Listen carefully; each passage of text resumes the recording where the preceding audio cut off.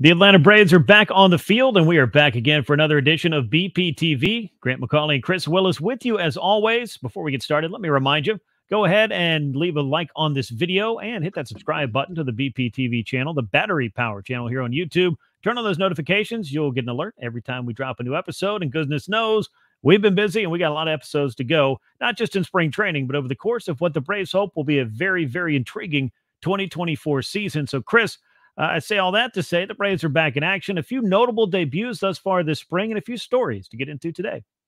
Yeah, it's been fun getting started out and trying to get back into the routine of having baseball every single day. But yeah, like as you mentioned, some pretty notable debuts, and happy to be talking about it with you today.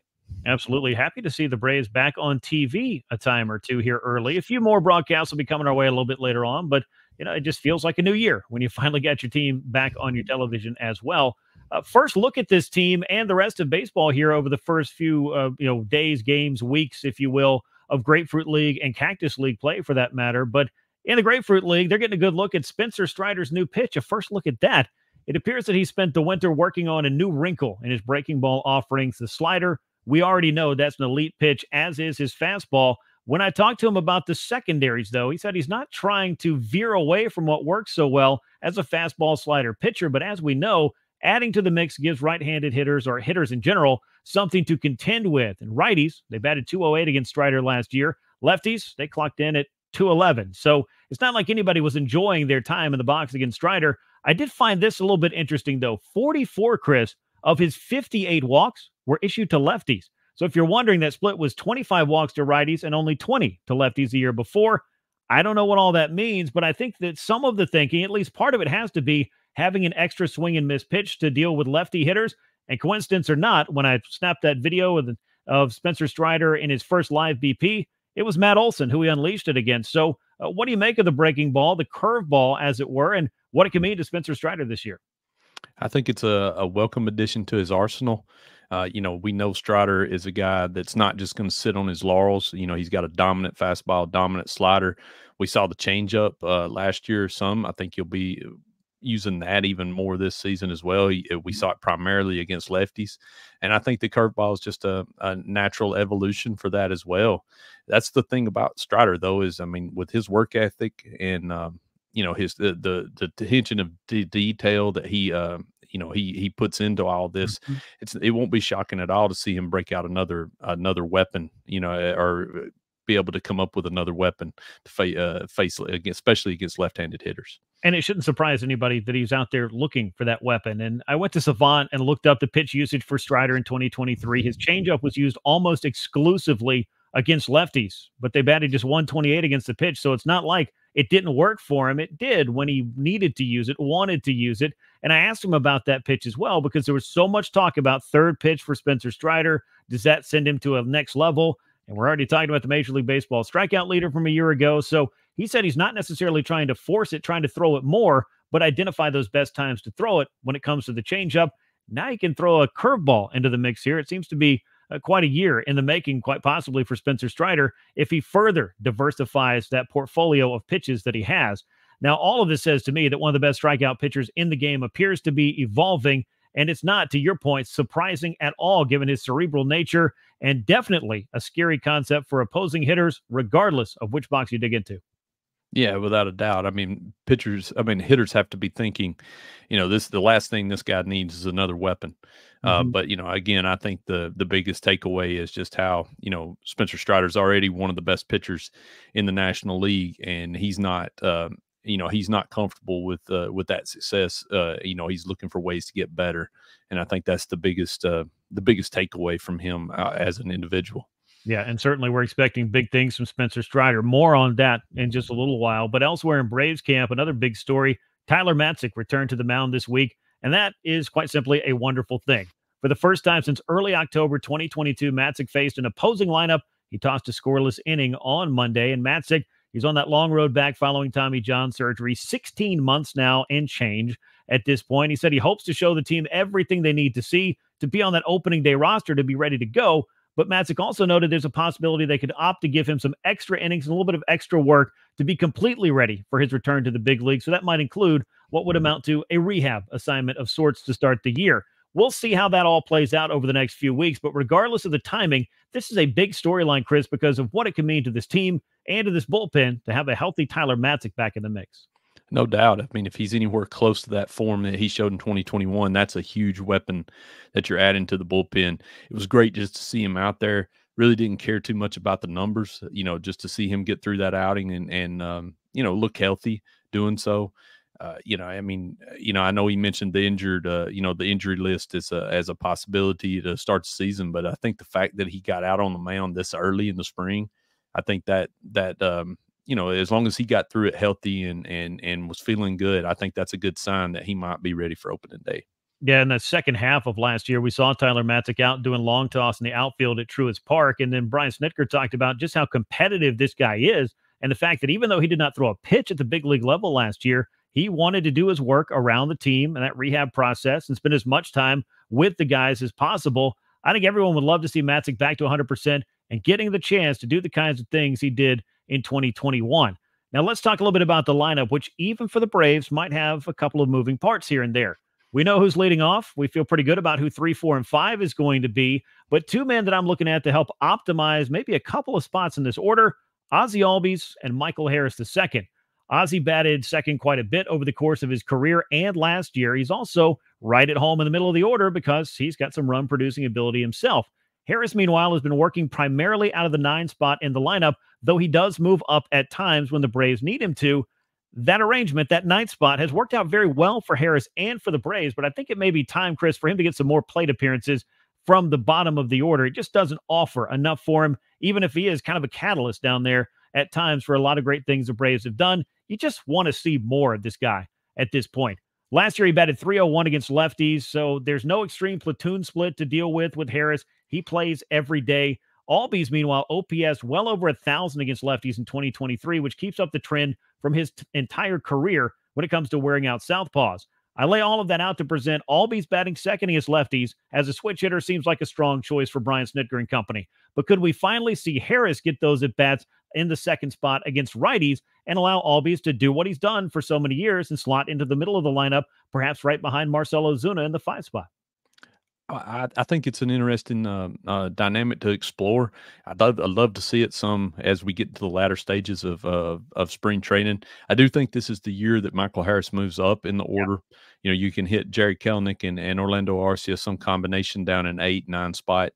I think Harris is going to slide in, somewhere around 6th or 7th.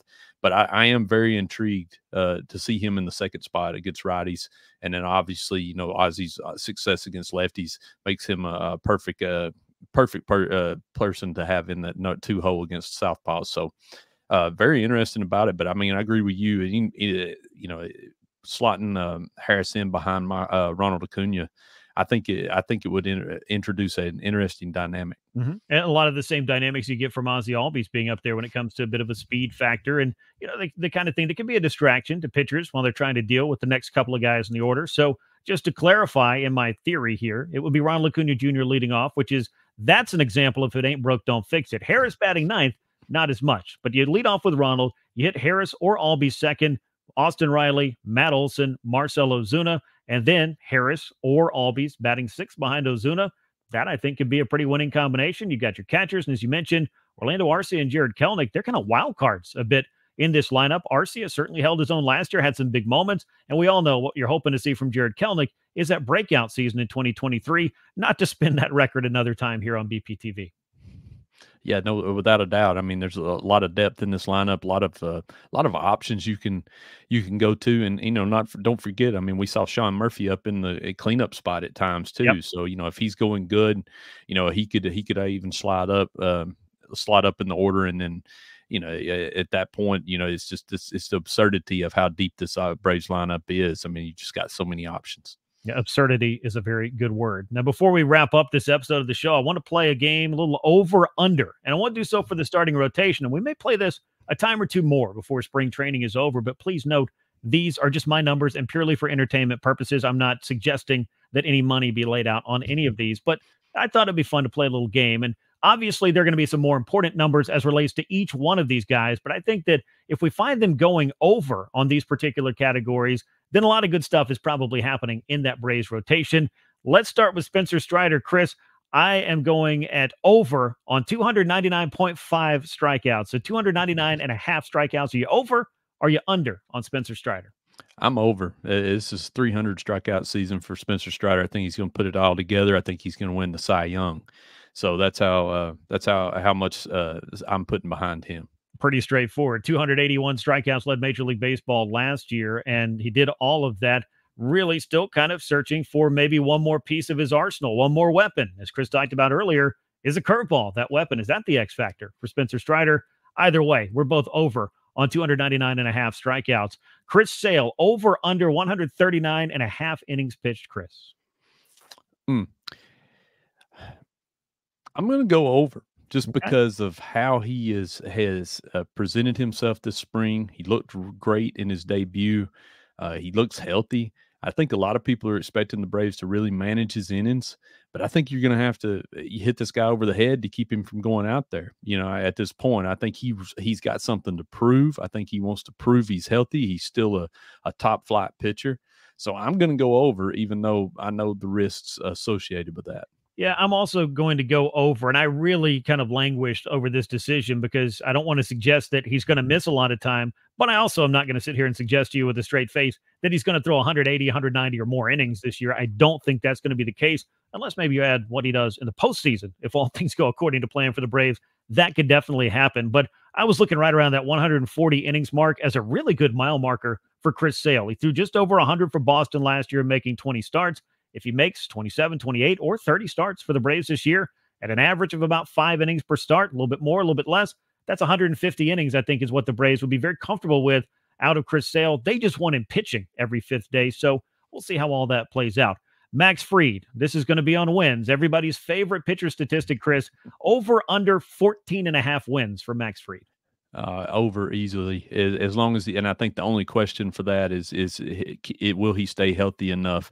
And I mean, I know a lot of, he had a tough 2023 season in terms of injuries, but he's logged a lot of starts, a lot of innings over the last few seasons with the Braves. I think as long as he's healthy with the Braves offense and his ability as a pitcher, he'll easily clear that mark. I know Max got sick in 2022 at the very end of the season, and that clearly cost him in the postseason. But I see 2023 as the outlier when it comes to injury. Like you just said, I mean, he'd been very dependable over the prior 4, if not 5 full seasons. You throw in the shortened season, he did everything he could that year as well. And the Braves have been able to count on him in their rotation really since 2019 with no extended absence until his stint on the injured list last year. So I'm going to go over 14 and a half wins. I'd love to see Max Fried become the third Brave in as many years to win 20 games. And with this offense, if Fried's healthy, I think 20 wins is definitely on the table for him. Charlie Morton, this is the elder statesman of the staff. He's 40 years old now, Chris. Over under 29 and a half starts for Charlie Morton. I'm going to go under on this one, and not because I think he's going to get hurt. I just think it's going to be a situation where the Braves are really going to try to limit his opportunities. Perhaps I think he had 28 starts last year, if I'm not mistaken, somewhere close to that.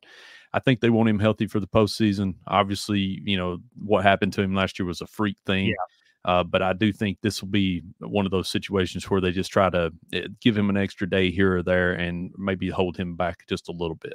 I'm also going to go under, but not because I'm expecting there to be some lengthy absence, but just because I feel like the Braves really like their depth that they have at starting pitcher even more this year than a season ago. And I know it evaporated very quickly for the Braves a year ago, but still, you have some options this year that simply weren't on the table. Ronaldo Lopez, for example, Bryce Elder being who he is, and we'll get to both those guys in just a minute, could help out in that 5th spot. And then you've got some other younger arms who could also be factors in there that have some big league experience in the case of AJ Smith-Shawver, or a big-time pedigree in the case of Hurston Waldrop. And that's not to mention all of the different names, including a couple coming back from injury in eventually, hopefully, Ian Anderson by mid to late summer, and Huascar Ynoa. So we'll see how all of that plays out. That, I think, factors into my calculus for how many starts even Sale or Charlie Morton have to make, because the Braves, they don't have to feel like they have to push them, and the offense is a big reason why. All right, Ronaldo Lopez, over under 19 and a half starts for one of the newest members of the Atlanta Braves. I'm going to go under. I think he will get a chance to start early. But as you mentioned, the amount of depth that they have for that fifth starter spot, and I just think this guy is going to be a difference maker out of the bullpen once they finally do decide to move him into that role. 2 inning, a 2 inning guy. If he stretched out, even a 3 inning guy, I think he's going to be a huge weapon in the postseason in that capacity. And at some point, they'll slide him into that role full time. Yeah, I'm going to go under, but this, I really felt like I may have put myself in a weird place with like the break even point of what I feel like is a reasonable expectation when you factor in all of the other context around who could be starting for the Braves. But Reynaldo Lopez, if he proves it, I wouldn't be shocked to see him go over 19 and a half starts, but I'm going to say under for right now. Let's go to Bryce Elder. This is another one of people's favorite pitcher stats. 3.50 ERA, over under for Bryce Elder. I'm going to go over. He had a great season last year, the first half, but he kind of outperformed his metrics. A little bit of regression in the second half. I still think he can throw some quality innings for this team, but I think his true talent level is probably going to come in just a little bit above that 3.5 number. Yeah, I'm going to go over, even if it's just slightly. I do feel like over the course of a long season, and you look across baseball, I mean, you'll take a 3.5 ERA every fifth day out of your rotation in just about every spot. Sure, there's going to be some guys who are way better. There are going to be some guys that are not even close to that. And they're just trying to keep you in the game and let the bullpen do the rest. But I feel like Bryce, I mean, I'm not going to say he's got a chip on his shoulder, because if you've talked to him, he doesn't really sound like that guy. But I do feel like he comes into spring training feeling like he does have something to prove for this club. So we'll see what that experience from a year ago helps him to prove to the Braves here in 2024. And we'll obviously see how this whole thing plays out over the course of the season. The changes to the Atlanta rotation, they started early and often in 2023 because of injury issues. Chris, how this season will go and how many of those changes the Braves are going to have to make, some of the names that we mentioned, some that we haven't, we're all going to find out together, aren't we?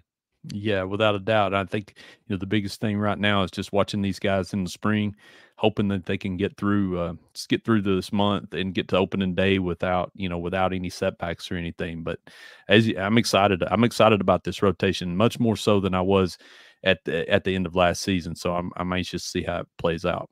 Yeah, as always, hit that subscribe button right here on the Battery Power channel and turn on those notifications. You'll get an alert every time we drop a new episode. But this is the end of the road for us on this particular episode. For Chris Willis, I'm Grant McCauley. Thanks again for riding along with us, and we will catch you next time. And until then, so long, Braves country.